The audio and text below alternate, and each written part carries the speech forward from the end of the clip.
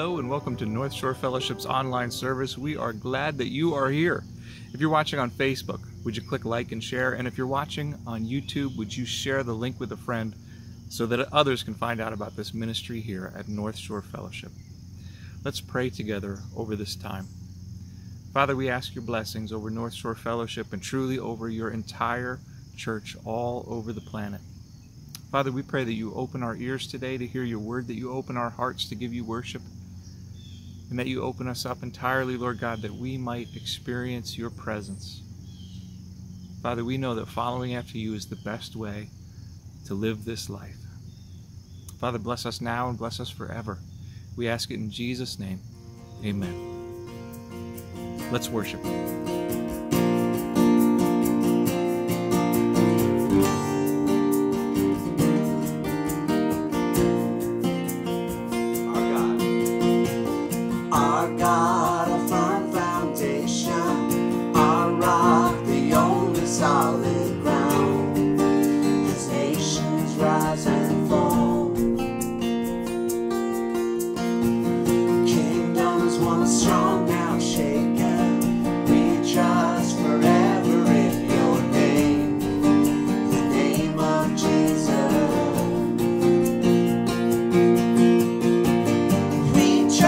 The name of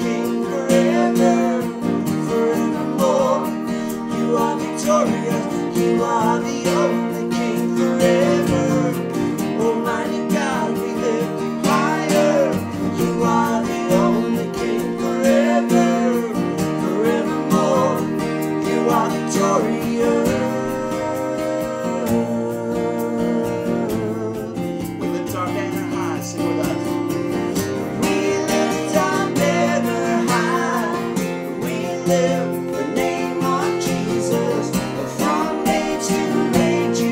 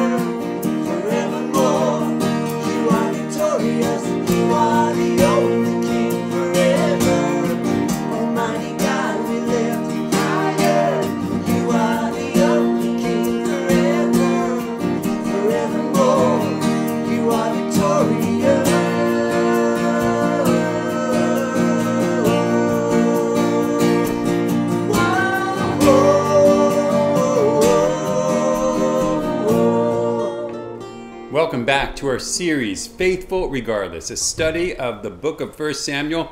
And it is so filled with adventure. We came to the part in the story where Saul is declining as king. David is ascending as king. But right now, as we ended chapter 21, David had become a fugitive, running from Saul. Saul wanted to kill him. And he had gone to the priestly city of Nob, and he lied to them, saying he's on a secret mission from Saul. Help me, give me some food, give me a weapon.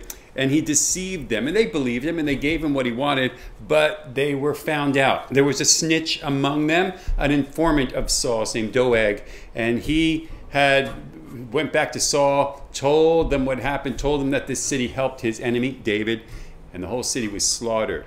So when we last saw David, he's trying to secretly hide and find refuge in, guess what? The enemy city, the Philistine city of Achish. And when he was identified, hey, this is David who kills 10,000. He was fearful that he was found out and exposed, so he just started to act like he was insane. So insane that even Achish, the ruler of the Philistines of the city, did not want anything to do with him. So 1 Samuel 21, we ended the chapter with this. That day, David fled from Saul and went to Achish, king of Gath. But the servants of Achish said to him, "Isn't this David, the king of the land? Isn't he the one they sing about in their dances? Saul has slain his thousands, David his 10,000s." David took these words to heart and was very much afraid of Achish, king of Gath. So he pretended to be insane in their presence. And while he was in their hands, he acted like a madman, making marks on the doors of the gate and letting saliva run down his beard. And then Achish said to his servants, "Look at that man. He's insane. Why bring him to me? Am I so short of madmen that you have to bring this fellow here to carry on like this in front of him? Must this man come to my house?" And that's how chapter 21 ends. David acting like an insane madman and then being rejected even from Achish in the city of Gath. And now he's all alone, continuing to run away from God, really, run away from Saul, run away from his integrity. And he finds himself in one of the lowest points in his life, and he ends up in a cave. And that's how 1 Samuel 22:1 starts. In fact, it starts with these words. It says, David left Gath and escaped to the cave of Adullam. Now he's in the cave of Adullam. Now the verse actually continues right away, but I want to pause right there. David left Gath. Now he's in a cave all by himself, one of the lowest points of his life. He went from national champion back with Saul. He was anointed as the next king by Samuel. He was living in a palace with his best friend, the son of Saul, Jonathan. He's experiencing the presence of God regularly. He's having victory in battle. He's having the time of his life just a few, perhaps days ago. And now he finds himself in a place where he's desperate, he's humiliated, he's defeated, he's a fugitive, he's hungry, he's all alone, and he's afraid, and he's in this dark cave, the cave of Adullam. And there he is in the darkness. I think about what he must have felt like, being rejected by his household, which had become Saul, not knowing how he's going to get his next meal, knowing he lied and that lie could lead to destruction, and it does. How did he feel? He probably felt a lot like Jonah did in the belly of the whale. Alone, dark, desolate, hopeless. And he could do nothing from that place except one thing. It's the same thing, by the way, that Jonah did. He cried out to God. That's all he could do, and it's exactly what he did. How do we know this? Well, he wrote about it. He wrote exactly what he was feeling at that time. He wrote exactly what he did at that time. And he did it in a sort of a prayer set to perhaps some type of plaintive music. Well, that's how it's described. And we find this and we read this in something we call Psalm 142. So we're jumping out of 1 Samuel into Psalm 142, and we'll read this. Psalm 142, a maskil of David when he was in the cave, a prayer. Maskil is a prayer set to music. Verse 1. I cry aloud to the Lord. I lift up my voice to the Lord of mercy. I pour out before him my complaint. Before him I tell my trouble. When my spirit grows faint within me, it is you who watch over my way. In the path where I walk, people have hidden a snare for me. Look and see, there is no one at my right hand. No one is concerned for me. I have no refuge. No one cares for my life. I cry to you, Lord. I say, you are my refuge, my portion in the land of the living. Listen to my cry, for I am in desperate need. Rescue me from those who pursue me, for they're too strong for me. Set me free from my prison, that I may praise your name. Then the righteous will gather about me because of your goodness to me. This is a deep prayer of desperation, a deep prayer to God for help and rescue. And you know what? The Lord heard his cry and answered his prayer. Soon, very soon, his family came to him to encourage him. Others gathered around him. People who were in distress and discontent themselves, they gathered around and vowed to follow him. The Lord answered his prayer, rescued and restored him. This was a turning point in David's life, a pinnacle moment. Who knows how deep the despair would have gone if he didn't find himself in that cave crying out to God. But he did, and he humbled himself before the Lord. And because he humbled himself and cried out to God, instead of what he had been doing, operated in his own pride and deception like he had just done before, well, the Lord answers his prayer. And that verse 1, continues. It says, when his brothers and his father's household heard about it, they went down to him there. All those who were in distress or in debt or discontented gathered around him, and he became their commander. About 400 men were with him. Verse 3 says, from there David went to Mizpah in Moab and said to the king of Moab, would you let my mother and my father come and stay with you until I learn what God will do for me? You see, he's trusting God. So he left them with the king of Moab, and they stayed with him as long as David was in the stronghold. In verse 5, but the prophet Gad said to David, do not stay in the stronghold. Go into the land of Judah. So David left and went to the forest of Hereth. Now, the chapter cuts over to the part where Saul is summoning the men of Nob, and he's summoning Ahimelech, and he's questioning him about helping David. So while David's on his way to Judah in Hereth, the forest of Hereth, Saul is actually grilling these guys about helping David. He's infuriated, and this is the part where he calls for the death of all the inhabitants of Nob, including Ahimelech the priest, who was the son of Ahitub and who was also a priest. But his son Abiathar escaped. So we'll jump to verse 20. It says, but one son of Ahimelech, son of Ahitub, named Abiathar, escaped and fled to join David.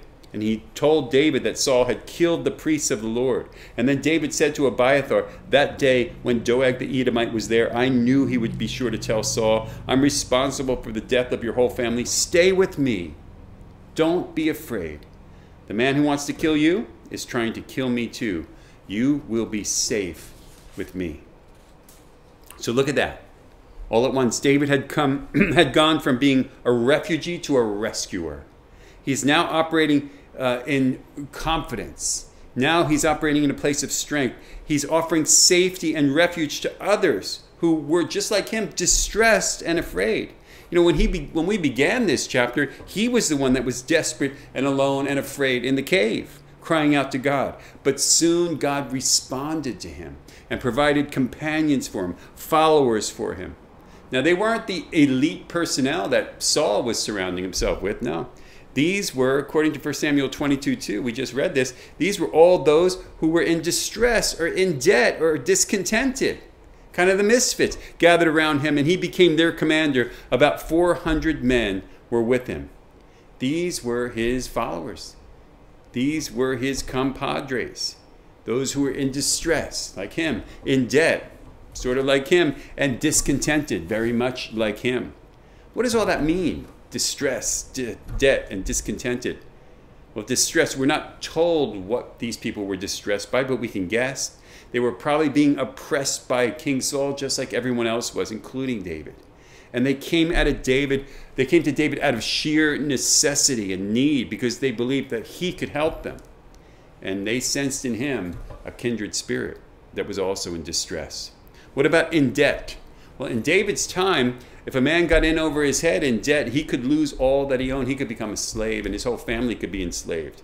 And there was no protection against that. However, there was in the law of Moses to keep fellow Israelites from becoming slaves indebted to someone else. But Saul disregarded that law like he did many of the laws of Moses. And they found themselves running to David for refuge. And what about the discontented? These are people who were suffering under the oppression of Saul, suffering under the circumstances, obviously being oppressed also by the Philistines, their enemy. They're discontent, they're bitter in soul, and maybe, once again, they found something kindred in David, who was also feeling this way. Now, he's with this group. He's no longer alone. He's got his family tucked away and secured in Moab because he wanted them to be protected. But he's got these 400 men that are discontented and distressed. But he also has Abiathar. Abiathar, the priest. And this is a man who becomes very important to David. Remember, he just got rescued. He ran away, actually, from the slaughter. His whole family was slaughtered. And Abiathar is of great service to David, especially much later when David's own son rebels against him, Absalom, wanting to kill David. Abiathar played heavily into the help of David in that point. He becomes a king's counselor. He becomes the high priest when David ascended the throne. So the Lord is now with David. He's blessing David, not because of anything other than David is seeking the Lord instead of seeking his own way. David is humbling himself and trusting God instead of taking matters into his own hands. Now, at the start of 1 Samuel 23, he got this small, very committed army. He has the covering of the Lord. And let's see what he does with that. Move on to chapter 23, first 5 verses. When David was told, look, the Philistines are fighting against Keilah, and they are looting the threshing floors, he inquired of the Lord, saying, shall I go and attack these Philistines? And the Lord answered him, go attack the Philistines and save Keilah. But David's men said, here in Judah we are afraid. How much more then if we go to Keilah against the Philistine forces? Once again, David inquired of the Lord, and the Lord answered him, go down to Keilah, for I am going to give the Philistines into your hands. So David and his men went to Keilah. They fought the Philistines and carried off their livestock. He inflicted heavy losses on the Philistines and saved the people of Keilah. A victory. A victory for a man who was desperate, alone in a cave just a few verses ago. This is the early beginnings of the reign of King David, Israel's greatest king. This is where he starts his ascent from cave to the crown. Cave of Adullam to the crown of the king of Judah, and then on to king of Israel. It's marked times with this journey of seeking and inquiring of the Lord. Oftentimes crying out to the Lord, not just this time, but other times. And then always humbling himself in prayer and in worship.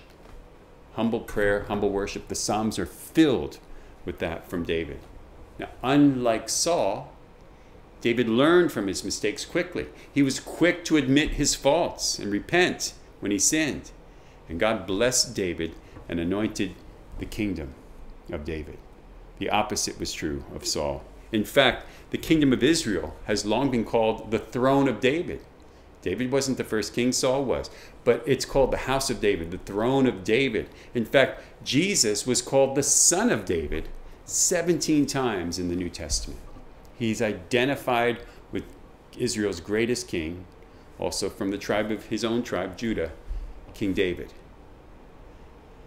So let's just look back at what just transpired. What a tremendous metamorphosis. After defeating Goliath, David, you'd think he'd be the national hero and everything would be okay. And he even adds to that. Not only does he defeat Goliath, but he goes after tens of thousands of Philistines and defeats them as well. But Saul was so jealous, so here's what happens. He lost his position in Saul's household. He was treated unfairly and unjustly and forced to relocate. Basically got kicked out. He was desperate for provision. So desperate he was begging for bread. And he tried to find it by dishonest means, by lying to the people of Nob. He then sought refuge by trying to hide in enemy territory, but he was found out. The results were that he was a broken man, a hopeless man. He resorted to feigning insanity and found himself alone and desolate in the cave of Adullam. And it wasn't until there where he was humbled by God and really crying out to God that David was restored. Think about that journey, that succession of events in his life. Have you ever felt that way? Have you ever felt that you've lost everything and everything's hopeless? Maybe you lost your job, your home, your marriage, or something or someone else. Maybe you were treated unjustly and unfairly by those that you trusted. Maybe you were forced to move or relocated. Maybe you'd become desperate, so desperate for provision that you worried how you ever make ends meet. Maybe you even considered finding comfort or relief by going outside the camp. You know, people in worldly places. Have you ever felt like God has forsaken or forgotten you? Or that you made so many mistakes that he might as well have? And you feel like you're all alone in a cave. All of us have felt that way. There have been several times in my life where I felt just like David did in that cave of Adullam. I couldn't see how God was going to work things out. Things seemed to have become so desperate and awful, hopeless in my life. But I know when you're at that place, just like David, you pretty much have nothing else that you can do but cry out to God for help, for rescue. And God is so faithful to answer those prayers. If any of you ever felt that way, you're in good company. You're just like the rest of us, and you're very much like King David. And David soon rose from that cave to prominence. It took years, but it was an ascension to the throne. And his army, this little band of misfits that were discontent and in debt and disillusioned, they grew and they grew, and they soon became the most powerful force in the land. He's eventually becomes surrounded by the wisest and the most skilled people to ever serve any king. And his kingdom flourished and it prospered until he himself rose to a level of greatness that few other Bible characters have ever achieved. He is listed among the greatest Bible characters that there is in both the Old and New Testament. But remember, he did not start out that way. This journey that we just saw did not start out that way. He started out all alone, crying out to God in desperation. He started out surrounded by a group of misfits, distressed, in debt, discontented people who were as aware of their dire need for God's favor as David was. And maybe that's you. Maybe you're distressed because you've lost someone or something important in your life. Maybe you're in debt and you have bills and mortgage and you have material needs and you have no way how you're going to be able to pay for them. Maybe you're discontented.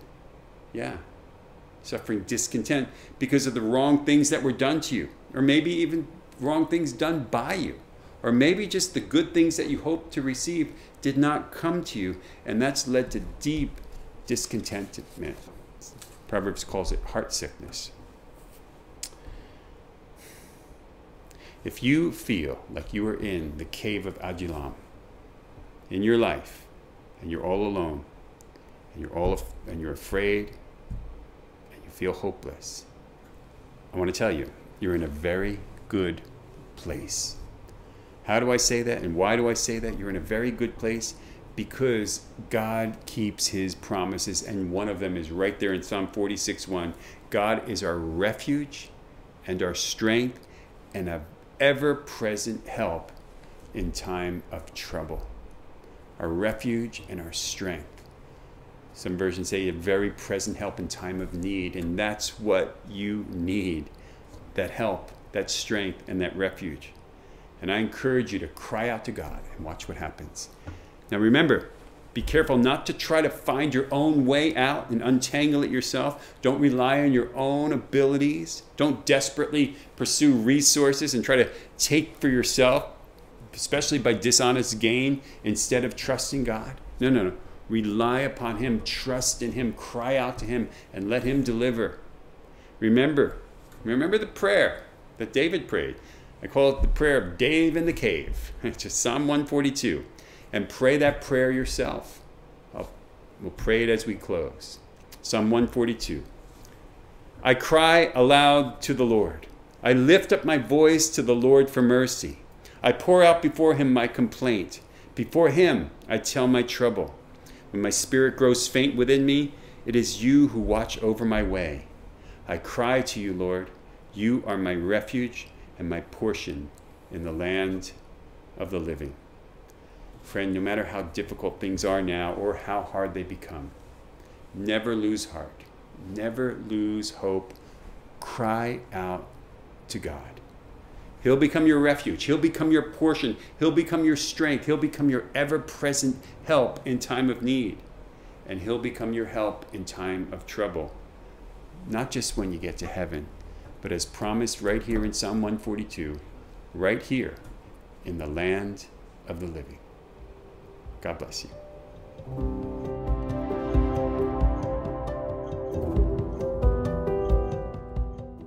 Well, thank you, Pastor. A warm welcome to you all. Great to be with you again. I hope you're getting out and enjoying some of this tremendous weather. For me, this is some of the best weather of the year. It's a little cooler in the mornings and the evenings and get warmer during the day. The only thing is, if you're going to enjoy this time of the year, you better enjoy the flavor of pumpkin spice, right? It's in the cookies, it's in the donuts, it's in the coffee. You get it everywhere you go at this point. Well, why don't we take a look at some of the things that are coming up for our church? First up is for the guys. This coming Saturday is the Men's Monthly Fellowship. That's at 8 a.m. It's at the Peninsula location. And guys, we do meet out on the front lawn, so do bring a chair. Our guest speaker this month is Jeff Hackworth. You're going to want to hear him. It's just a terrific time. So do come out and enjoy. This is friendly for the younger guys, so do indeed bring out the kids with you. Next up is Sunday, October the 24th, the Seabright Fall Freedom Fest. This is a terrific event. We had it last year. It's bigger this year. We're going to be there doing Christian music and helping out. We'd love to have you serve if you want to. It's going to have kids' activities, worship, speakers, booths, tents, and resources on addiction, fear, and codependency awareness. Very topical for where we are today. It's going to be, again, on the 24th from 1 to 5 p.m. If you'd like to get information on this, you contact us at info here at the church. Hey, we have another outing that's coming up. You remember the Backpack Blessings missions? Well, we have a mini missions trip associated with it now. They're going into New York City on Saturday, October the 30th, where they're going to be distributing all the bags and backpacks that were turned in. If you would like to join them, they'd love to have you. Your contact for that is Melissa at her email address. Got one other one to keep on the calendar for it. How about November the 28th? Now that is Thanksgiving weekend. It is the Sunday. And we are going to have our Single Service Sunday, SSS. What we're going to do is, instead of having our 2 services, as we normally do, we're only going to have 1. It's going to be at 10 a.m. at the Bellworks building in Homedale, and we want to get the entire congregation together. Now, not only we get all of our regular folks together, we'd love to have new folks, guests, friends. If you've been looking for a date to invite somebody out to church, this would be the one to remember. That's November the 28th at 10 a.m. at the Bellworks building. More details to follow. Let's talk about some of our fellowship groups and chances to get together. For the men, every Thursday, we'll remind you that there's the men's Bible study. It's at the Bellworks building in Homedale. They do have a Zoom link if you can't make it there. Great time to get together, and they watch a little football afterwards, so terrific night out. We want to remind you about our missions team, a chance to come alongside, be introduced to, and support the missionaries out in the field. Your contact for that is Tasha Acey, a great ministry to be involved with. And of course, Table for 4 or more. Here's a chance to get to meet the folks around the church. You submit your information to us. We'll get another couple that would like to get together with you. Go out for a meal, breakfast, lunch, dinner, after service, whatever works. Just a chance to get to know each other better. Your contact for that on email is Sue Avery.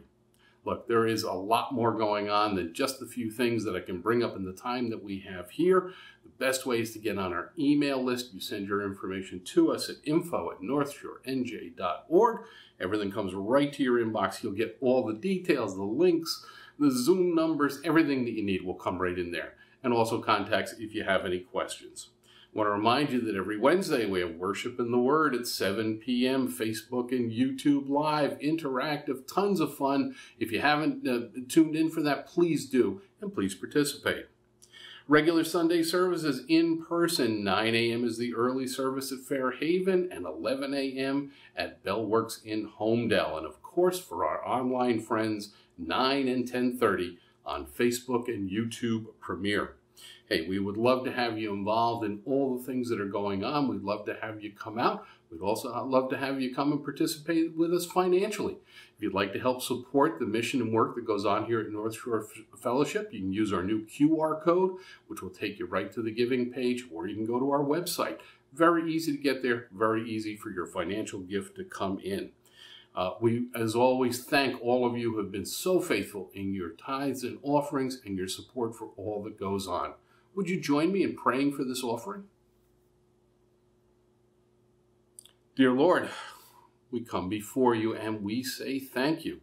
We thank you for all that you provide, the blessings that you give, the future that can only come from you, the forgiveness that you bought at such a price. Father, we ask that you would receive these gifts back now, that you would take them, that you would multiply them, that you would direct them, that you would make us wise in what to do and how to do it.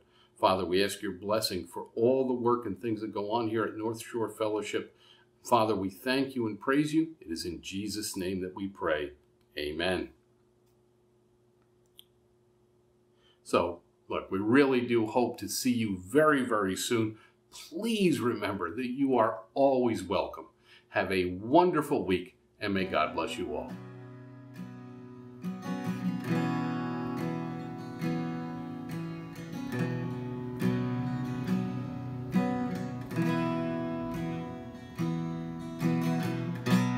Lord bless you and keep you. Make his face shine upon you and be gracious to you. Lord, turn his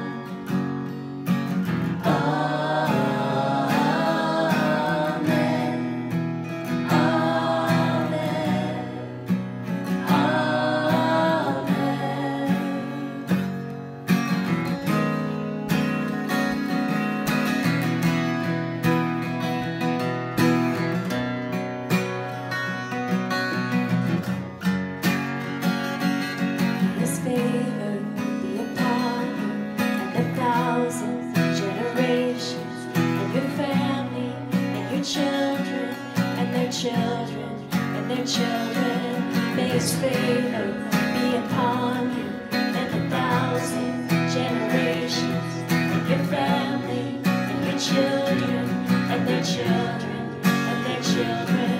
May His presence go before you, and behind you, and beside you, all around you, and within you.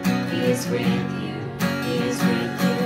In the morning, and the evening, in your coming, and your going, in your weeping, and rejoicing. He is for you, He is for you, He is for you, He is for you, He is for you, He is for you, He is for you, He is for you.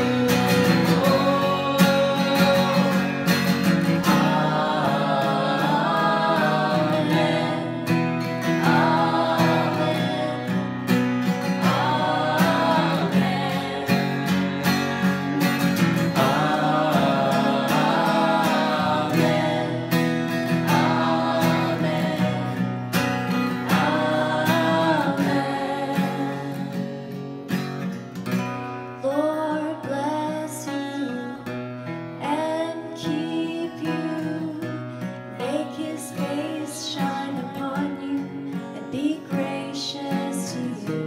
Lord turn His face toward you and give you peace. Thank you for joining with us for North Shore Fellowship's online service. I hope that you received something from the Lord, received something in worship and the Word and fellowship with others online. But more importantly, I hope that you're crying out to God for the needs that you have in your life. Remember, you're never alone, and He's a very present help in time of trouble. If you've never given your life to Jesus, cry out and say, "Save me, Lord, rescue me, forgive me." Allow Him to come into your life. And if you need help with that, we'd be glad to walk you through a prayer of salvation. If you need prayer for anything else, please reach out to us. Don't be afraid, and don't be alone. We're all in this together, and we are with you. We love you, and we're glad that you're with us. God bless you. Have a great day.